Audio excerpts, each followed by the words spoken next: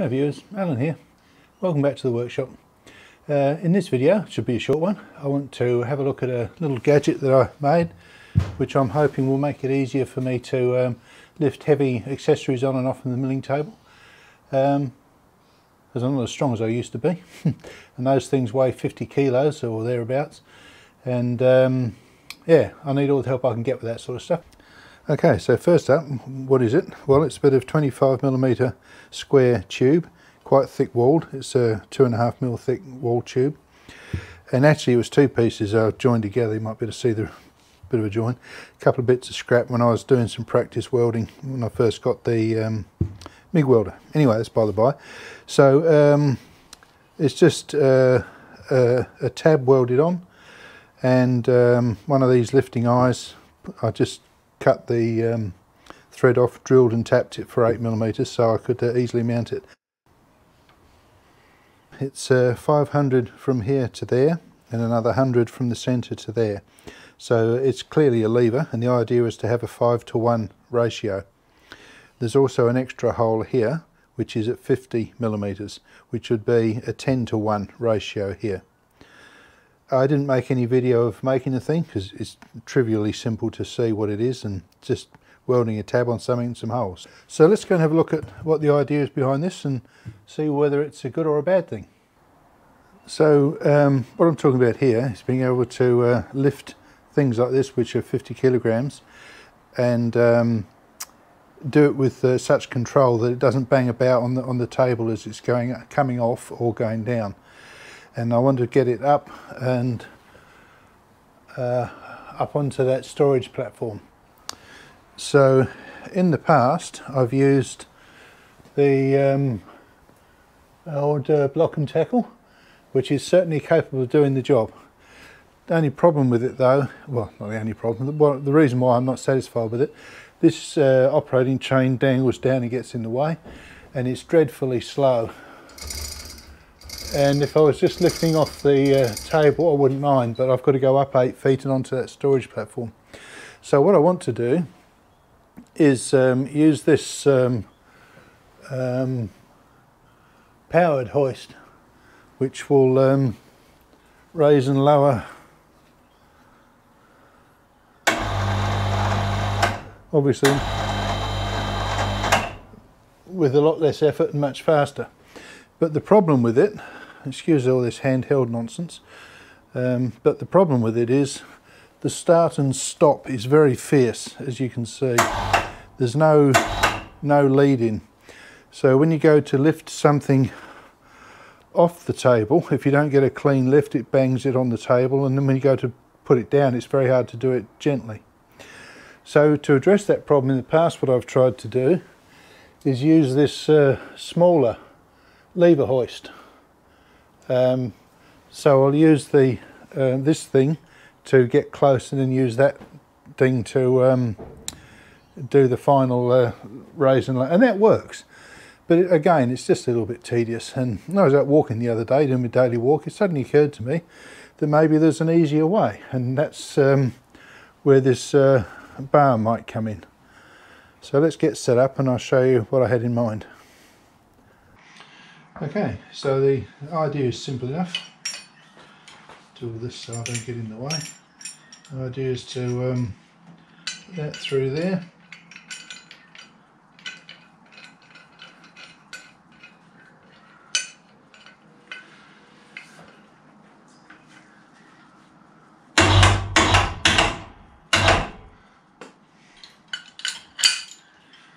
Put that in there.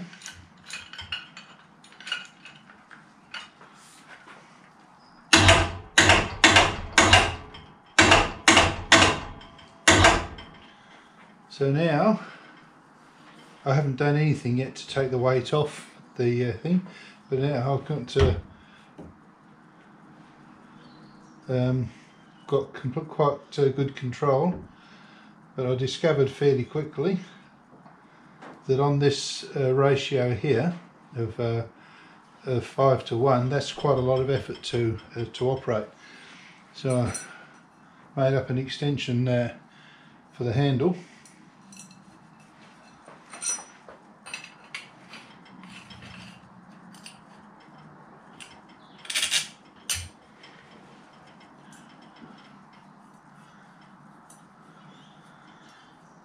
which makes that a lot easier. So once I've got it off the milling table, there's no problem about getting the this thing's caught my sleeve. There's no problem about letting the hoist do its jerky start. And the way I've got the thing set up, you can see that once it's clear of the table, I can move it around and etc. So that all seems to be alright. But having the extra length of the handle wasn't what I originally envisaged. But anyway, putting it to get it back on the table,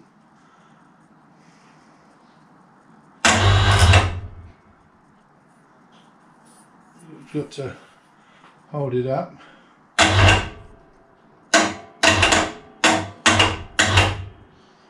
Right, now I've got it, let's come further this way.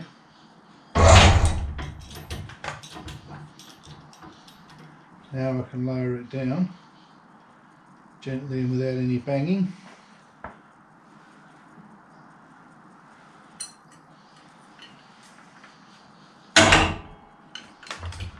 And so it seems to work all right. I wasn't keen on the idea of extending the handle because it gets a little bit unwieldy, but I think you just need that extra leverage.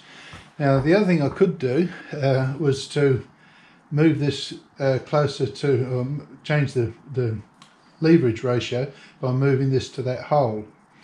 But I found that when I did that, I didn't have enough height of lift here. It works in another situation which I'll show you, but it didn't work here because when this got started to lift up, it's not on the perfect centre of balance, so this back side hung down a bit, and I didn't have enough lift to clear everything. But I'll show you where that does work. Yeah. Okay, so I've come around to the other side of the milling machine and got it set up to lift the milling vise. So that's being achieved with this just a bit of angle iron bracket that's clamped in the vise jaws. That's to give me a lift point which is about the centre of gravity of the vise. And even with this set at the longer, further away from this pivot point, so less leverage, it is actually still quite easy to lift that off because it's so much lighter. It's probably only barely 20 kilograms compared to the 50 of that one. So obviously works pretty well here as well. And you can see that because of the geometry of the thing, once it's got the load, the handle it's up, pointing up out the way, and all seems to work quite well. But let's just switch to the closer point and just see an issue which occurs when we do that. So let's get this down again.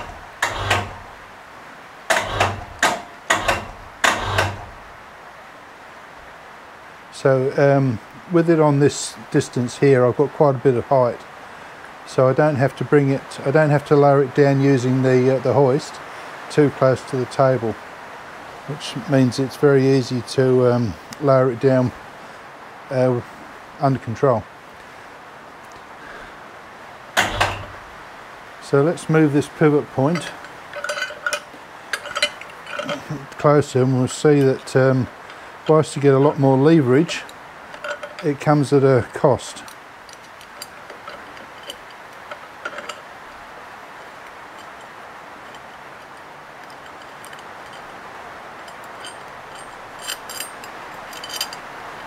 I don't know whether you can hear that rain.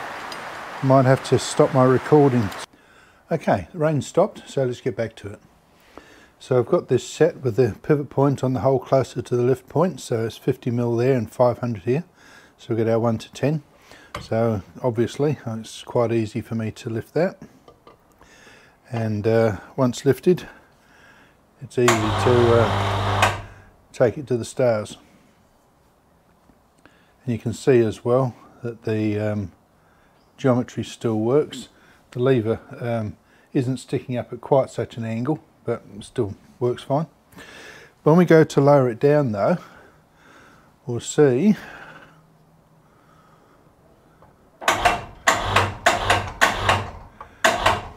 I have much less scope here for doing this lowering.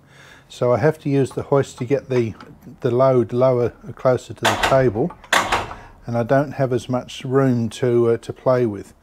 So it's a disadvantage, but it's enough, it seems. Although when I did that with the rotary table, I found that because the rotary table didn't hang level with the milling table, bits were hanging down, that much lower lift height just didn't work. But anyway, it works here. But I think since this one also works quite well off the other hole, I'll just leave it there and use the handle when I need it. So I'm optimistic the thing will be some use. Well, time will tell. But look forward to hearing some comments or seeing some comments. What do you guys think? Is it a good idea or a bad idea? I mean, this is a virtually zero investment, just made out of scrap. So anyway, I'm interested to hear your opinion. So I'll end this video here, and thanks for watching, and I'll see you on the next one.